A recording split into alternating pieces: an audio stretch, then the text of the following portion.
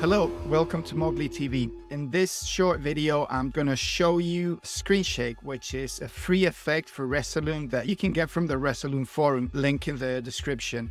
Screen Shake works for the latest version of Resolume, which currently is 7.18.2. It will most likely not work with previous versions, although being free, if you got an older version, it's worth giving it a try.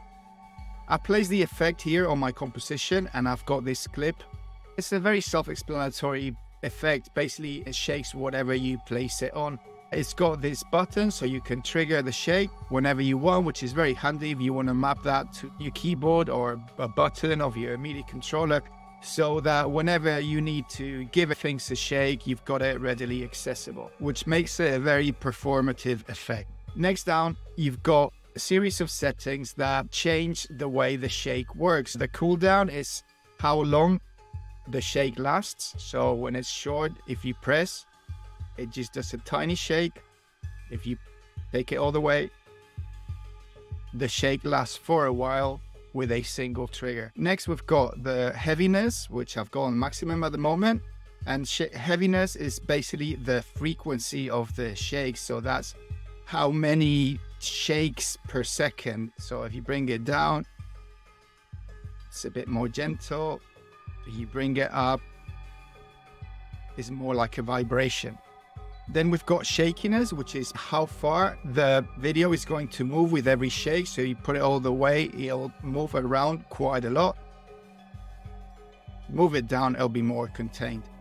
Then there's vertigo, which adds a tilt to the shake. So without vertigo, the shake is moving in the X and Y axis. If you turn vertigo on, it would actually rotate as well. So that's without vertigo.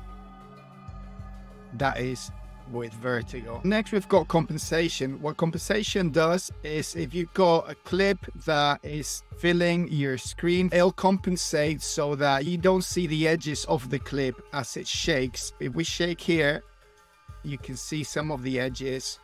So if you compensate, it will try to fill the screen. There are some limits to this, so you need to tweak this accordingly. So here's a neat little trick that you can use not just with Screen Shake, but with any effect or source that has a button. It might not be self-evident, but you can assign a button to BPM or FFT, which is what I'm gonna do here. So let's just select composition FFT, and this clip I've got here is also got audio. I'm just going to retrigger the clip, bring the audio up, and basically you see there's a highlighted area there. It will trigger when the FFT drives the head past that, so we need to increase that a bit, and as you can see now, it is shaking.